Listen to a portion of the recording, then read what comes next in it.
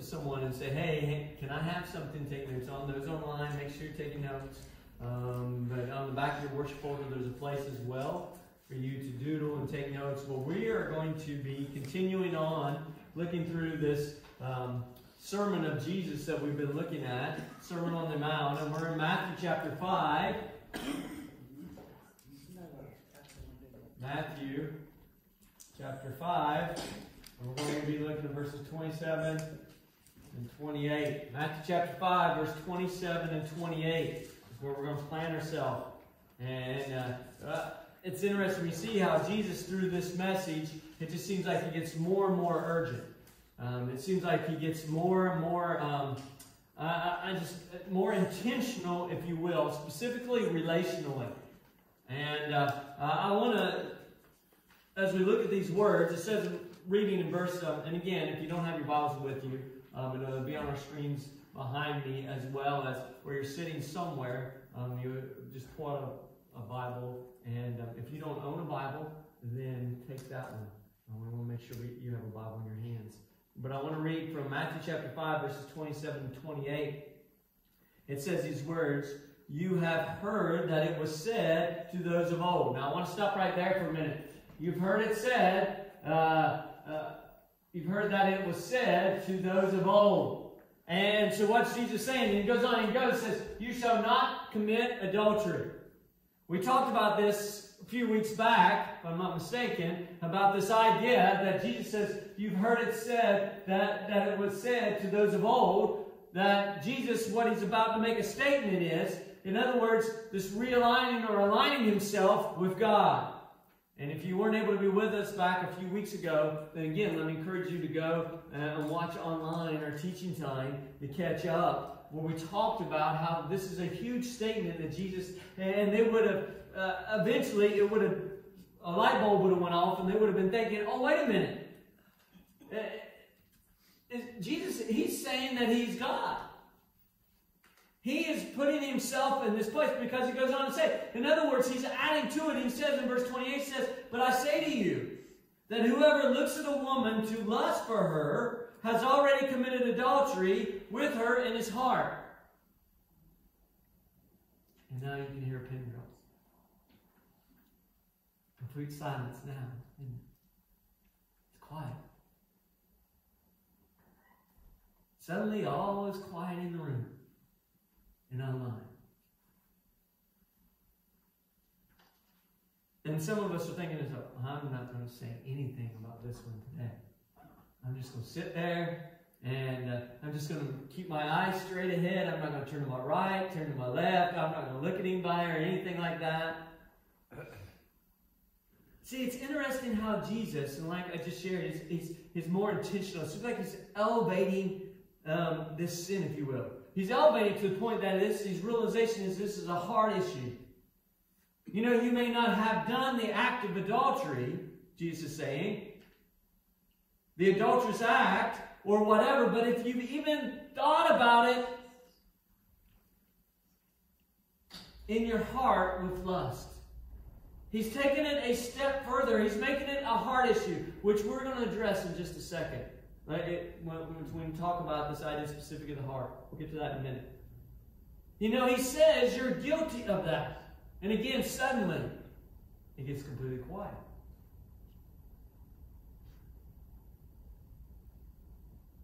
And then we start to look at our society, our culture, our world today specifically, and we see how perverse, in so many ways, our culture has become and is becoming. And see, I would go even a step further, and we've already talked about this over the past several weeks. I'd go a step further and say that it's demonic. We have to start realizing, and we're going to say that you're going to hear this over and over and over again, we have to start realizing that people and individuals are not the enemy. They're not the enemy. Satan is the enemy. The evil one is the enemy. Satan comes to steal, kill, and destroy, and he will do whatever he can to succeed at that. See, ultimately, again, Satan's job or his desire is not for us to worship him, but his desire is just for us to keep us from actually worshiping God, to serving God, and being in this relationship with God through Jesus Christ. We have to start to call it what it is. We have to start to call it that we are at war, and this is a spiritual battle, and preparing ourselves and continue to prepare ourselves for this war. And this is a huge thing that we are talking about this weekend. Not to undermine anything else, but this is something that is, in a lot of ways, at the forefront.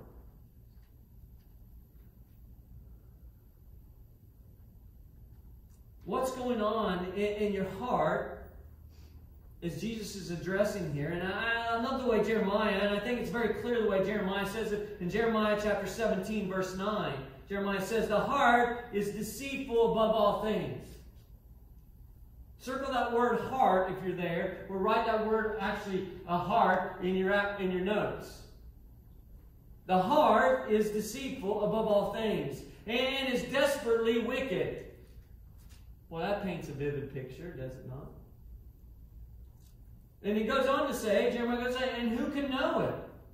See, our hearts are where the sin is what Jesus is addressing. Now, some of us, when we think of the word heart, we think about what we've learned down to the years and what each one of us have that is actually, how many of you are alive this morning? This weekend? Okay. And part of that is due to what? It is the heart. The flow, the blood flow through the heart. And some of you at times have had to go and have different procedures done on your heart. Have you not? You've had to have different, maybe a valve worked on or something done to help, maybe a blockage or something like that with the heart. So a lot of times when we see in Scripture this idea of the heart, that's immediately what we go to. But so often in Scripture, that is not the case. When we talk about the heart, it's usually referring to not necessarily the blood pumping, not necessarily what we have, what we're used to identifying with, but it means something, and you can write this in your notes, please. It's something that we see that's so much deeper than that.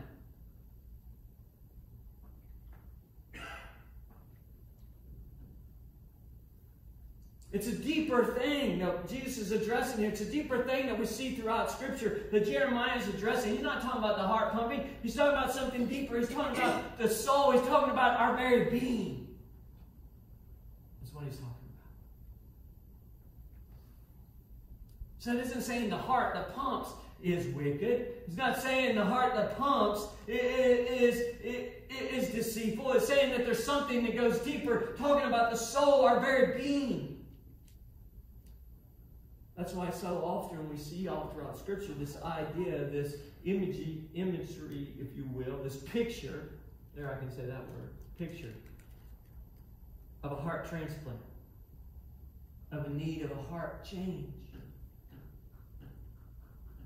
And we see this specific warning all throughout the Bible. 1 Corinthians chapter 6, verse 18. It says these words, flee what? Flee fornication. I'm going to stop right there for just a minute. We'll get back to this. Jenna, just leave this up there. We'll get back to this in just a minute. Flee fornication. I want to read off just some things for you. You can try to jot these down in your notes. They're not going to be on the screen, so try to jot these down in your notes if you want to. You can catch me afterwards. But more than anything, I want you just to hear these numbers. A recent study found that 91.5%, might as well say 92%. Can we say 92%? Are you allowed to say that? 92%, if you will, 91.5, 92% of men, and 60.2, so 60% of women, in a recent statistic reported using porn in the past month. 92% of men. 60% of women reported using porn in the past month. It's estimated that 40 million, say 40 million for me. 40 million Americans regularly visit porn sites. 40 million Americans. 70% of men aged 18 to 24. 70% of men aged 18 to 24 visit pornographic websites at least once per month. There are over 4.2 million adult websites, making up about 12% of all websites right now. 52% of online pornography consumers in the United States are aged 35 to 49.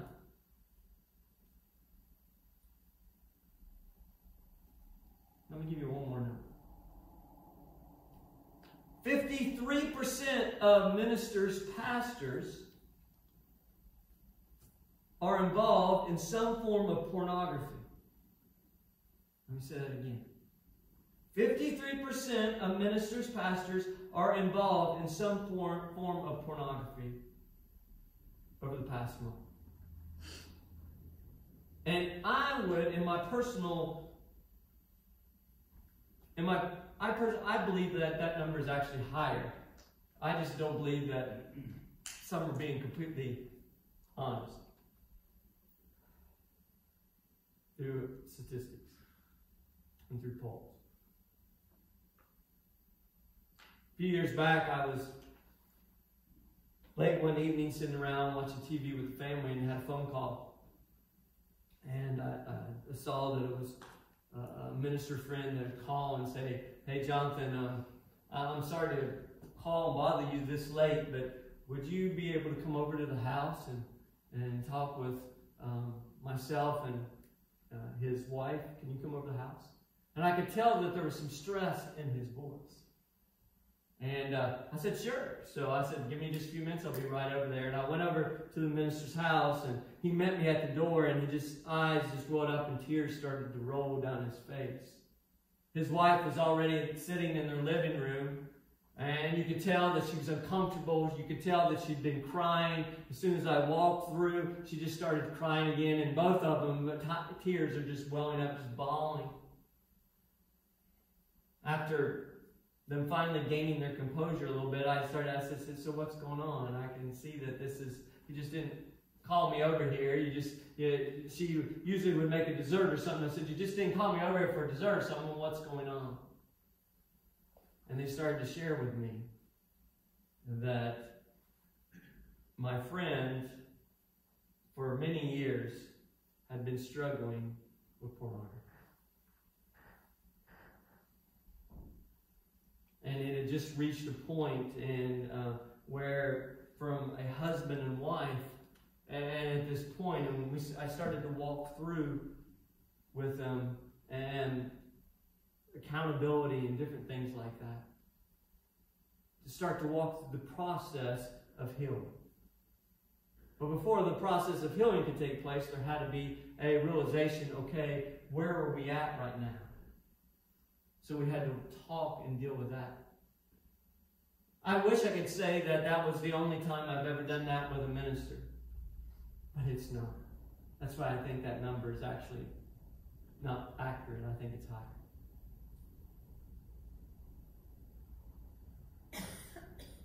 I went off to Bible college in 1988. In 1988, this was the number one issue on Bible college campus. Pornography. I say this on multiple accounts. First of all, I want us to realize that none of us are exempt from this. Second of all, I want us to realize, like I just said a little while ago, this is demonic. This is demonic. I'm not saying that the individuals that are participating, again, are demonic. And so please realize, and I've said it over again, I'm going to continue to say it, but you got to realize that people are not the enemy. And people are not the problem. We've all sinned, and we got to realize we've all sinned and we've all fallen short. If I was preaching on gossip this weekend, it would not be as quiet, I bet, now as it is now.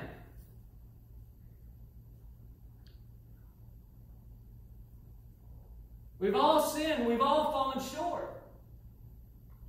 But through our society, through our culture, and just it is making its way, Satan, if he can separate, if he can divide, if he can destroy the family in any way, if he can stop and prevent individuals from and just keep them beaten down with shame and sin, instead of experiencing the grace and healing of God. Now the Greek word, let me say this, the Greek word here,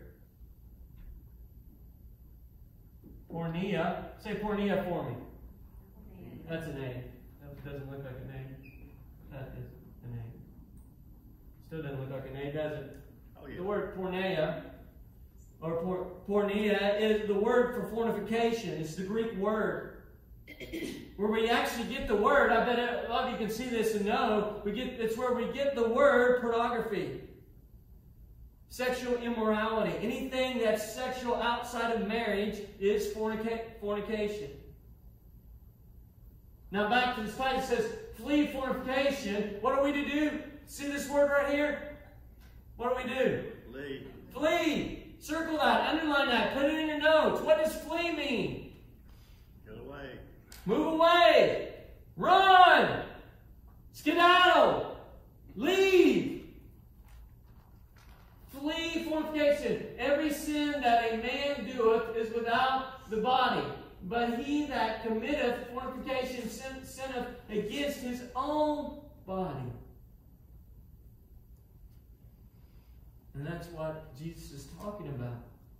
The sin in our heart, in other words, heart in our very being. In other words, what's going on in our very being, what's going on in our soul. So fornication, sexual immorality, is something that needs to be dealt with. And dealt with, and write this in your notes please, dealt with drastically. Can you say it drastically for me? Drastically. It needs to be dealt with drastically. But before we get there, I want us to look at a time over in the Old Testament. A very familiar passage to a lot of people. But I want us to look over at 2 Samuel chapter 11, verses 1 through 27. 2 Samuel chapter 11, verses 1 through 27. There's a time in the life of King David. Again, a very familiar story. A lot of you know we're all actually just by passage of scripture I just set out there that you you know immediately where we're going and what we're going to talk about. David, King David. A man that was considered to be after God's own heart. But again, David's not perfect. There is sin in David's life. And we're going to see and we're going to walk through this, specifically this first part of this time in the life of David, at this time with David and Bathsheba. And it says in verse 1, in the spring of the year, so what time of year? Spring. In the spring. We got to get through fall and winter, and then after we do that, after we get through all that, then there'll be what? We'll be anxious for what? Spring. Things start to come back to life. Things start to grow. Things start to green out. Then it says there in the spring of the year when kings normally go out to war. So when do kings normally go out to war, to battle? They go out to war when? In the spring of the year. Write that in your notes, please. Very important.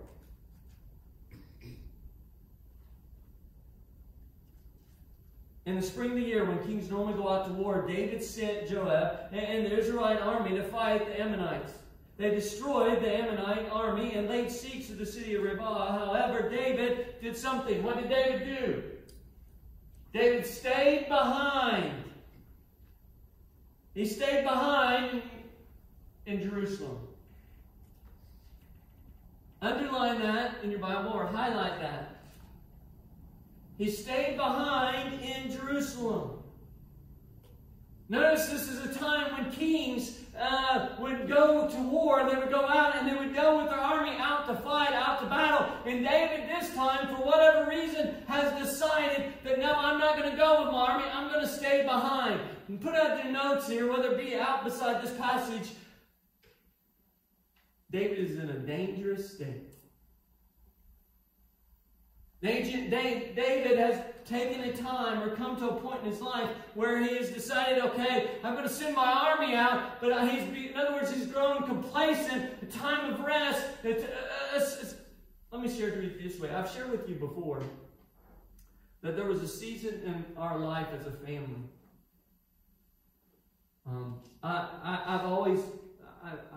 I am a huge believer in prayer. I'm a huge believer in praying very intentionally. I've talked with you guys multiple times about that. The need if you go on my phone, in fact, I went back and looked the other day. Just on this phone alone, on the prayer journal, I look back now, I can go all the way back to 2020 or maybe 2019, I can't remember, that I have prayer after prayer after prayer after prayer on my phone that I can punch up with the date of different prayers that I have prayed. I have prayer journal after prayer journal after prayer journal, of just down to the years of journaling. The times that I've shared with you through prayer, of walking through whether it is if you're visiting family, your grandparents, whatever it is, if you're even just invited over to someone's house and you're walking through and you ask them to use the restroom, I would encourage you to do this. You think, well, you're crazy. No, yes, I am crazy, but I still would encourage you to do this. But I used to walk through our house. Still do at our house now. But I walked through, and specifically when my children would go off to school, I'd walk through the house, and I would just go and I would pray real quickly in the room.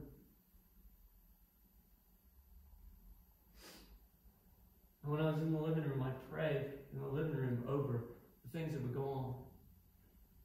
Praying very specifically. But there was a season in the life of our family where I was physically, emotionally, and mentally exhausted and tired.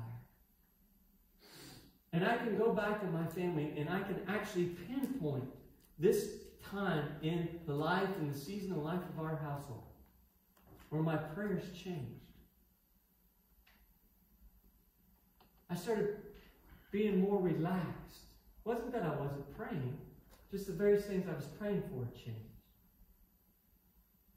I was more relaxed. My prayer saying, I was God, we were so tired. We were so tired as a family.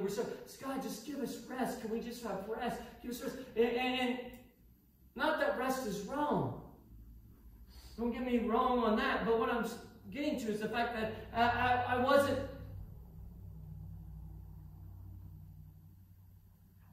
My very being wasn't in a place. It wasn't that my life with God, and while I was still worshiping, still preaching, all that. I just wasn't as urgent and intentional about it. And things started to rise up.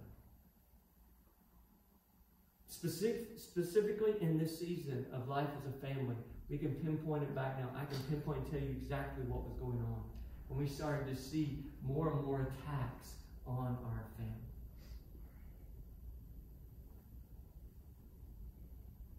In other words, let me say it this way. We let our guard down. I let my guard down. As leading my family, I let my guard down. David, here, he's letting down his guard. He's letting down his guard. He's becoming complacent, if you will. David probably has reached a point that he's rested. Maybe it's a point that he'd grown comfortable. He'd gone through this time. Maybe he was, he'd been sitting around all winter eating and being waited on and taken care of, and really had to make some, maybe during the season hadn't had to make some tough decisions, more relaxed and all, and said, you know what? You all go out and fight. I'm just going to stay here. It's beautiful around here this time of year. I haven't ever really got to see this. I want to see what it looks like.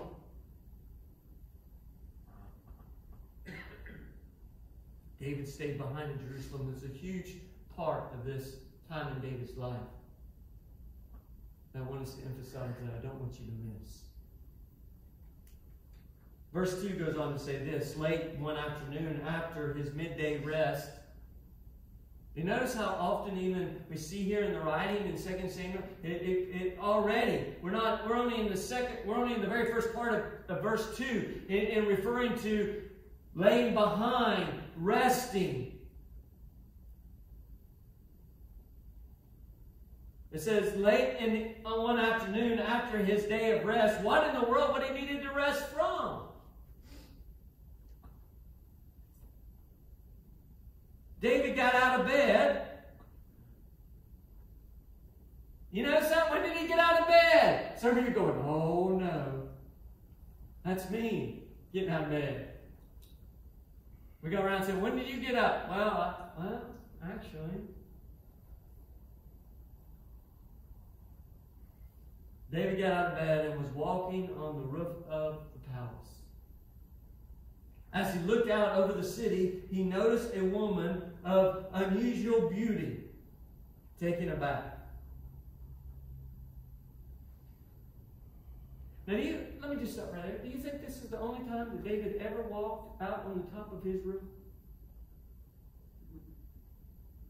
Do you think that it's the only time that this woman ever took a bath?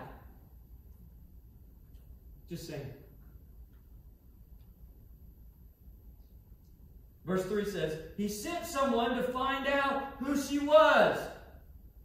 Duh! Like he didn't know who she was.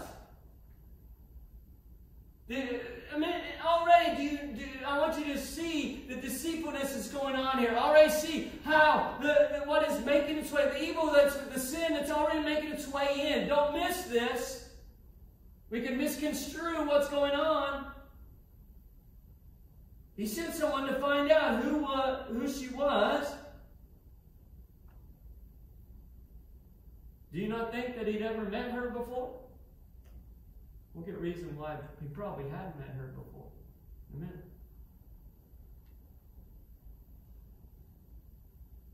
He sent someone to find out who she was, and he was told she is Bathsheba, the daughter of Eliam, and the wife of Uriah the Hittite. Then David sent messengers to get her, and when she came to the palace, he slept with her.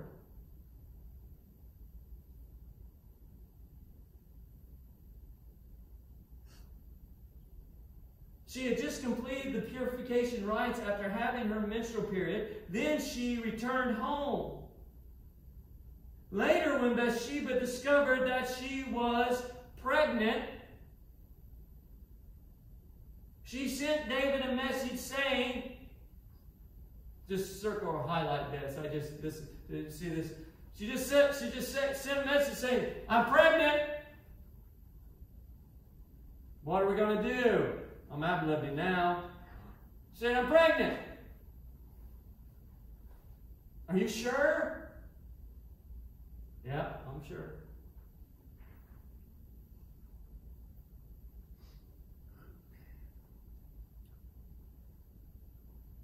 I wish that was the end of the story.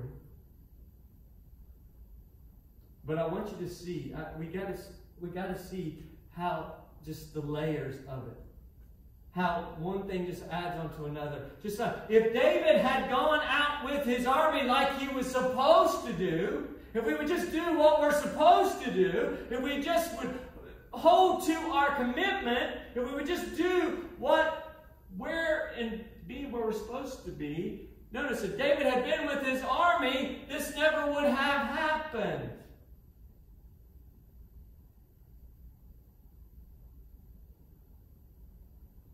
And it just lays upon layer upon layer upon layer. And the layers don't stop. If you go on, it's not going to be on our screens right now, but I want you just, if you look on and what happens next, I just want to share with you what goes on. David is heard, or David finds out, but she was sent word, like we read, that she's pregnant. And then David sent word to Joab, send me Uriah the Hittite. And if you read on there, and later on today or throughout the week, maybe you can go back and you can read through and you can study and see some more what happens. But David has Uriah who's out. He's left his wife and is actually out with the army. And he's there and he sends word for him to be brought back. for him to come back, and he comes back, and if you read on there, you'll see that there's discussion, and he says, well, just go home, spend some time with your wife.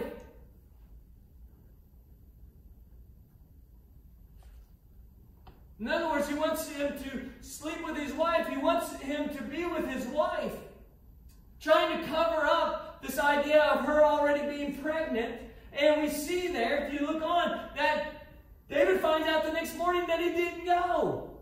That he actually refused to go because, and we see that, don't miss this, that Uriah is such a man of integrity, such a man of character, that because of the ark of the Lord, and because the army is out fighting, he says, I can't go be with my wife. I can't go home and eat from my tables and all this, because not while my army's out, not while the ark of the Lord's out fighting, not out while things are going, I cannot do that. You don't miss this idea. In fact, you can write in your notes, please. See the character and the integrity here of Uriah?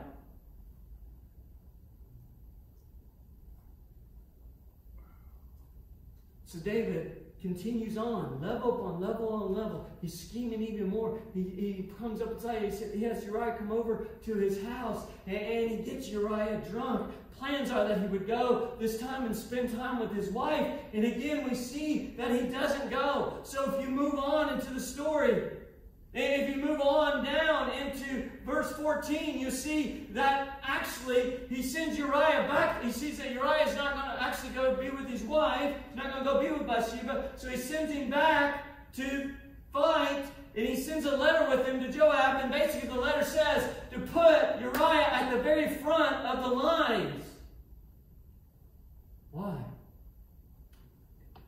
So that he will be killed.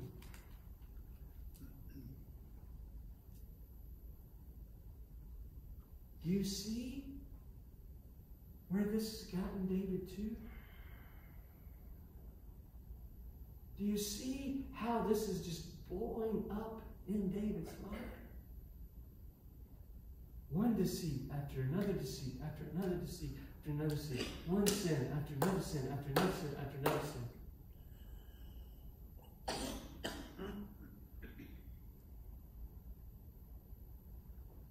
Till finally, word is actually sent back to David that Uriah has been killed. That Uriah is dead.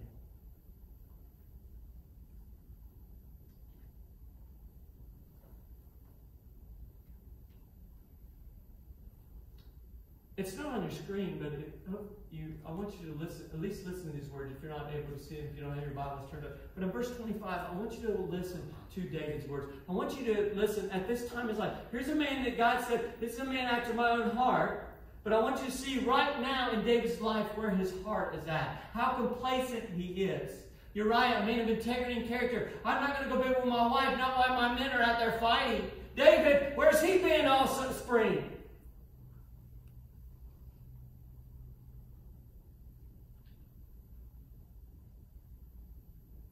Where's he been?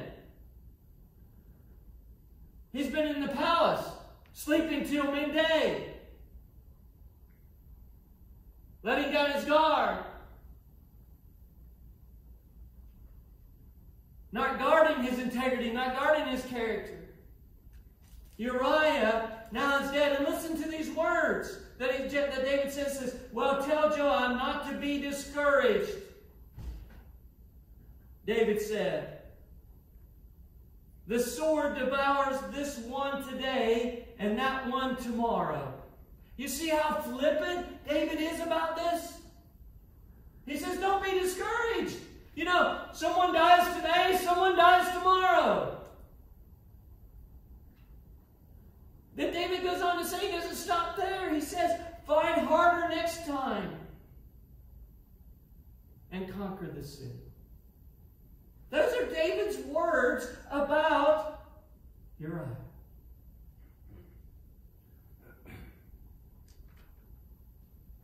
Look at these last words, verse 26 and verse 27. Be on our screen as well. It says,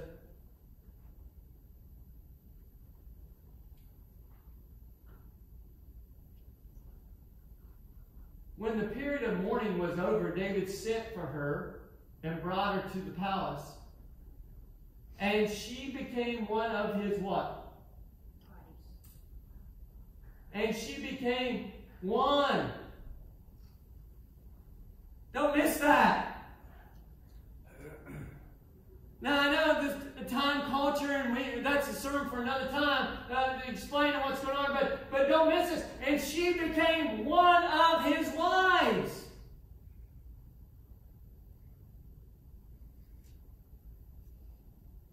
It says, then she gave birth to a son. And then underline this, highlight this. I already underlined it for you. It says, but the Lord was what?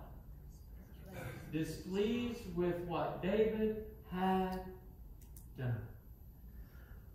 What David had done. We have to see, I want us to see that from the heart. We're talking about, when we talk about the heart and dealing with the heart and a heart transplant, a heart change. Is it something about the very being, about the soul?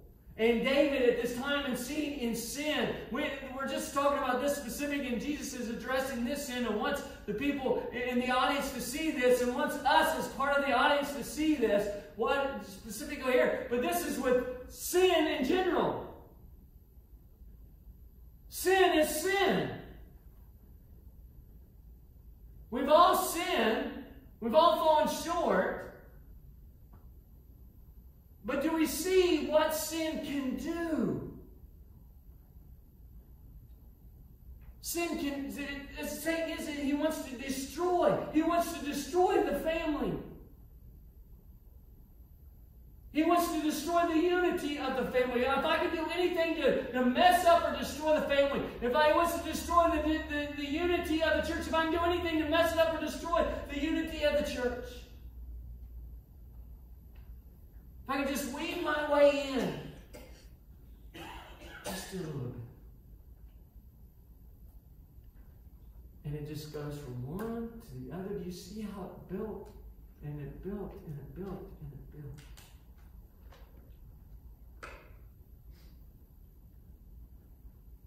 And sin just built. Till finally we are just making decisions and thinking and not, well, we're not thinking.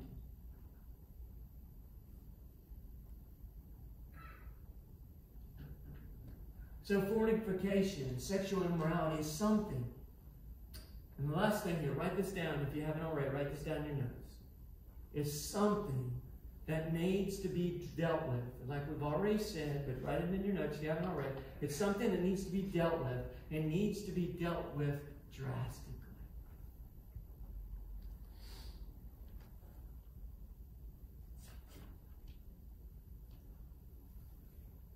Okay, now we've said multiple times drastically. What exactly does drastically mean? And then the question is, how drastic should we be? You say drastic, how drastically should we be? Well, let me just say, that is a great question. And next weekend, we're going to see, and we're going to walk through how Jesus actually answers that question. How do we deal with it? How do we walk with someone through this? How do we walk through with someone that it's dealing with? How, in today's society and culture, you know, like I said, back to this, 92%, 91.5% of all men and 60.2% of all women are reported using porn in the past month. Just the specific. How do we deal with this?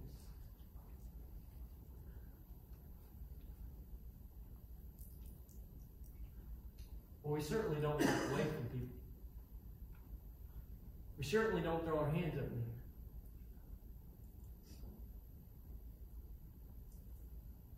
the air. Next weekend, we'll see how Jesus deals or shares with us how it should be dealt with and how healing can take place. Because here's the thing.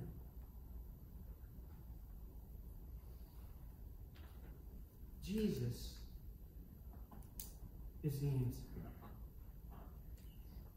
See, over the past several weeks, we've been talking about this, and we've been closing out with this idea, and I say it again. This is what Jesus, all through this, we don't miss what Jesus is trying to get the audience here and trying to get us as being part of the audience, trying to get us to see that Jesus is the answer.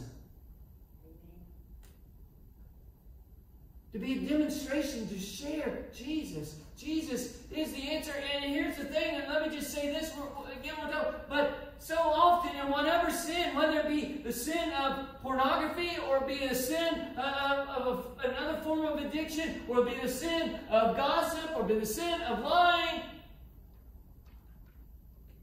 Jesus died on the cross to cover all sin. It is the blood of Jesus that bridges the gap between us and God.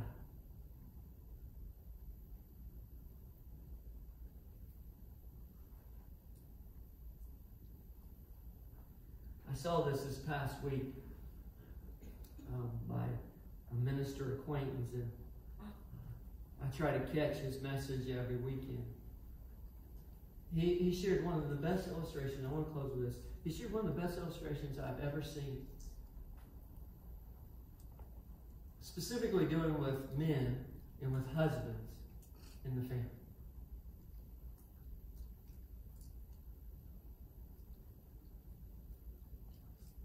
Because, and he was referring to, and not to get into it, but referring so often, specifically, and I'm talking to men now. So often, we get like David, we actually check out. We go into a day of rest.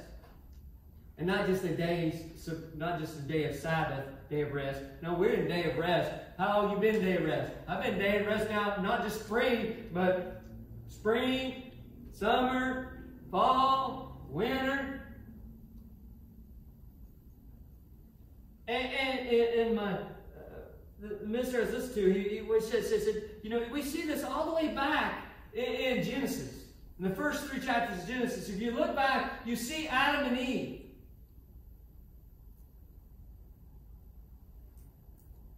And with Adam and Eve, and you see that Eve is there, and Adam, and they take of this fruit that they were instructed not to, and the deception that happens with Satan. And here's the thing he was saying. When once they had sinned, and when they sinned, and they are, God appears and God's talking to them, and who does he holler out for? When he can't find Adam and Eve, who does he holler out for? Anybody remember? Adam, not Eve. Adam. Adam, where are you? Interesting. Adam, where are you?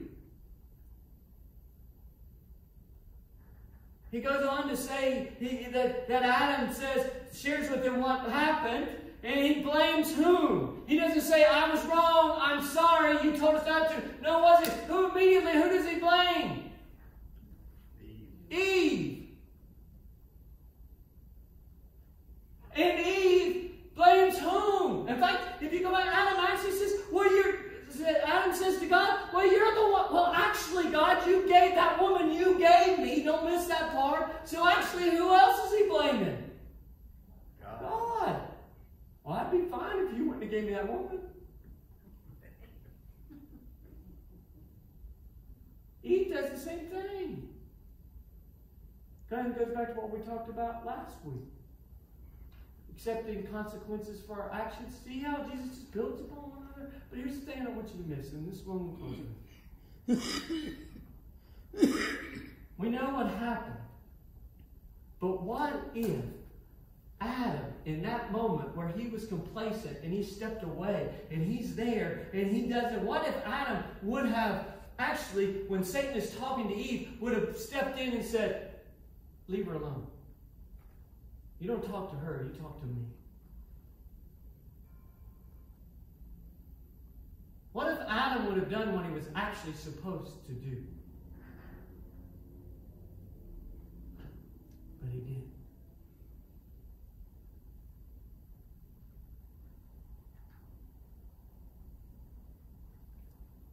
Jesus died on the cross and rose from the dead and is at the right hand of God. Because Jesus looked at our sin. And Jesus said, step back. I got this. It's on me. I'll bear your sin. And I'll bear your sin. And I'll bear your sin. I'll take your sin upon my shoulders. My shoulders, you say, my shoulders are big enough. I'll do what I've been called to do. And Jesus rose from the dead. And He's at the right hand of God as our defense attorney, as our mediator, as the great high priest on our behalf, doing exactly what He said He would do.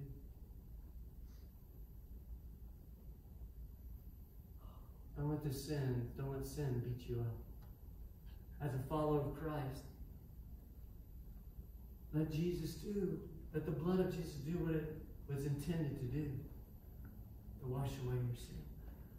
To set you free. Not to be in the bondage of whatever that you feel bound by, but to be free. To thrive. To live as God intended us to live. Will you stand with me?